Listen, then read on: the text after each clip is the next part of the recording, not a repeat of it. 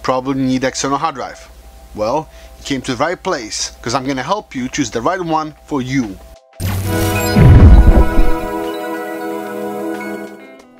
If you started looking around, you know that there's a lot of options out there, and you have to choose between things like brand, size, capacity, speed, interface, warranty, and of course price. I mean, to make things easier, I could just say go to the store, get a Samsung portable 1TB SSD and problem solved. But if you don't have that kind of money, then well, there's still plenty of options on a budget. To make choice easier, it's a good idea to understand what a backup hard drive is. Let's go over a few things people often ask when they're choosing their backup storage device. Question 1. Does physical size matter? Well, yes and no. One thing you need to know is that the 2.5 hard drive, which are the small ones, have a limit of 4 TB capacity, and most of the time you will see only 2 TB at the retail store.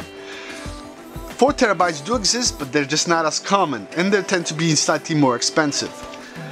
On the other hand, the 3.5 inch have a whopping 14 TB in space capacity at this moment.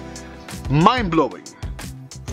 And of course, there are additional things you need to know about size, but we'll talk about this later in the video. Question 2. Does hard drive RPM really matter?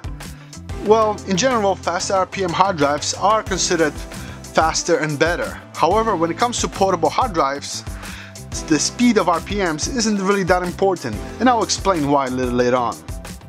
Question number 3. Does brand name matter? Yes. Try to stick with brand names like Samsung, Seagate, Western Digital.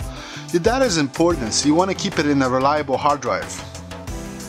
Question number 4. Which connection interface should I be getting? USB 2.0, 3.0, Thunderbolt, USB-C? Well, Thunderbolt and USB-C tend to have the fastest transfer speeds. However, they're fairly expensive and rare at the moment. USB 3.0 on the other hand are fairly common those days. Most computers have the port, they're fairly priced, fairly cheap, and they have fair speeds. You can still use USB 2.0 that are still being used by a lot of people. However, the downside is that if you're transferring large files, it can make a huge difference. But if you're looking to save a few bucks, USB 2.0 probably will be the cheapest. Question number 5. What size hard drive should I get? Well, it really depends on how much data you need to back up. However, the sweet spot is between 2 and 4 TB. The reason for that is they're the most fairly priced hard drives, 2 and 4 TB, versus if you go higher, they tend to be a lot more expensive. Also, you don't want to go too high, just because if you're saving all this data on one drive and it fails, you will lose all your data. It's better to have two 2 TB hard drives than one 4 TB. In that case, if one of them fails, you only lose half of your data and of course half of the price.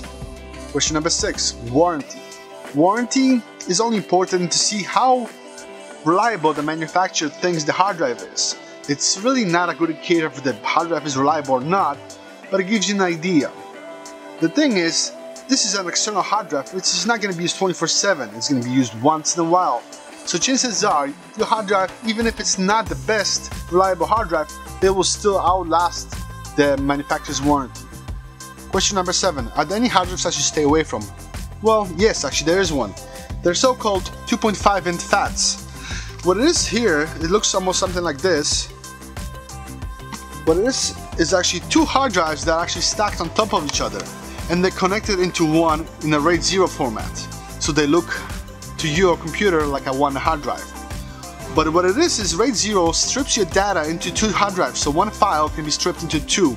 The problem with that is if one of those hard drives fail, all your data is gone. And that's not a situation you want to be stuck in. Let's get back into speed. I mentioned earlier that the hard drive RPM doesn't really matter, and that is true in fact.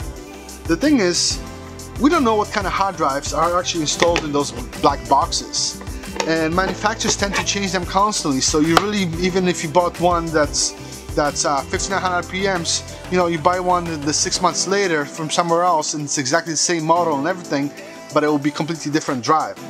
And manufacturers do that on purposely because they tend to load the sort of lower performance or lower end hard drives into those boxes to minimize the price, versus keep the high end for the retails and enterprise. Another reason the speed doesn't really matter is because the cable has limitations of its transfer speed. So sure, you can go with a USB-C and Thunderbolt. However, the problem with that is that there's only very few computers that actually support it right now. You can buy extension ports and everything and all the cards, I/O cards. However, ideally you want to have at least 2 devices that actually are capable to accept your interface. The reason for that is if your main system fails, you want to be able to actually access your data from another system. There's also alternatives. I mean, you can also go with solid state drive. However, the price of a solid state drive is fairly high right now. USB stick, it's fairly priced. However, you know, it has limitations of, you know, it's really hard to find even half a terabyte of space at a reasonable price. And of course, you can use a docking station. What it is here is actually I can take a regular hard drive that I might have laying around somewhere, plug it in, and it will connect to my computer and use that as my backup. And those docking stations, they usually price around $40 to $60, so they're not that expensive. So let's get to the point. Which one would I recommend? Well, I would recommend the small 2.5-inch hard drive. One, they're fairly small. They require only one cable to connect to your computer, and they're fairly priced similar as a big one.